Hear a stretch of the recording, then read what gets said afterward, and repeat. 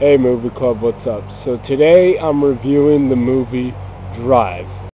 So pretty much this movie is about a driver, unnamed, Ryan Gosling's character. He lives in an apartment. He has these multiple jobs, from a mechanic to a stuntman and a getaway driver. And pretty much this guy's job, he doesn't work for anybody. He usually doesn't work for the same people more than once, and he usually does these certain jobs, in a short period of time, or when he's assigned to do it. The story kind of goes, pretty much there's this neighbor that is his love interest. He falls for her because she has a child that she's raising on her own, while the husband is in prison.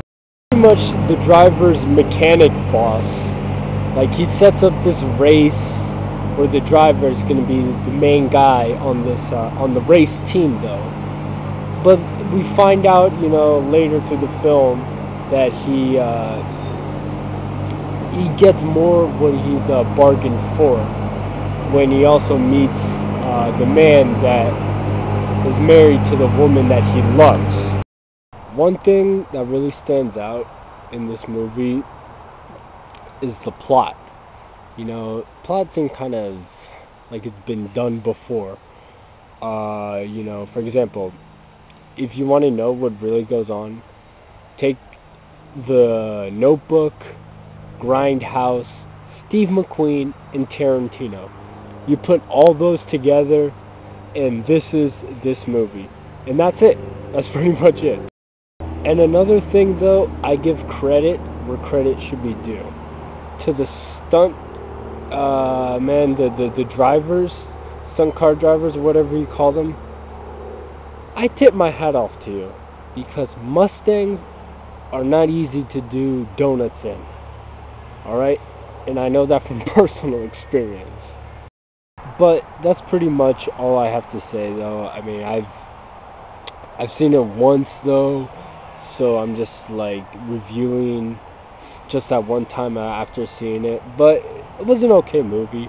It wasn't really good, though, but again, it wasn't really that bad.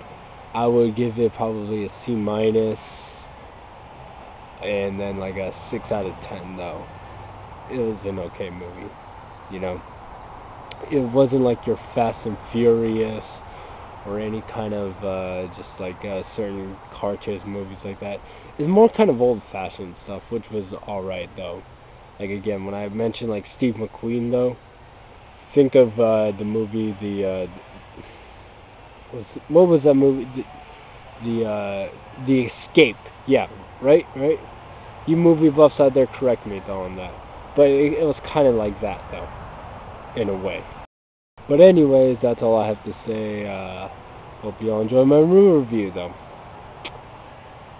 And Phil, pick a better movie next time.